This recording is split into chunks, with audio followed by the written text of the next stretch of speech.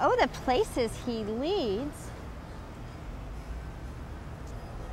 Oh, the places God, leads.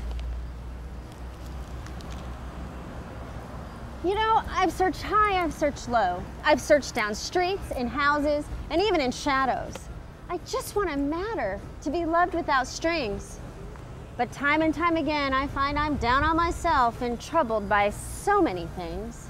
To trust the shepherd, now that's a hard task. To trust that he cares and his love will last. He says I am good, I am love, I know your needs. I will help and empower if you just follow my lead. Who, me? Follow your lead?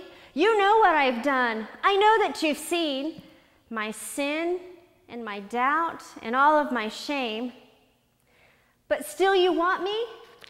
Still you call my name? Okay, with my heart in your hands and my shoes full of feet, I'll take that step forward, if it's really me who you seek. How astounding! My heart leapt with such shock. Could it really be that who I am searching for is actually seeking after me? In this busy and frightening and chaotic world, he still calls, he still comes, he still cares, with deeds, not just words. Now, isn't that quite rare? I think I will follow, despite my questions, doubt, and wonder. His voice is sweet, yet it carries like thunder. With my heart in his hands and my shoes full of feet, I can't help but be drawn, because I'm curious to see all the paths and the places that he will lead me. Hey, this is Kendra Graham. I just wanted to invite you personally to the Women's Evening Bible Study at the Cove. It starts on January 8th.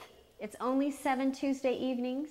It's absolutely free, and we're going to be studying Psalm 23 with obviously a unique twist. So aren't you curious to see the paths and the places he'll lead you and me? Come on, check it out. See you there.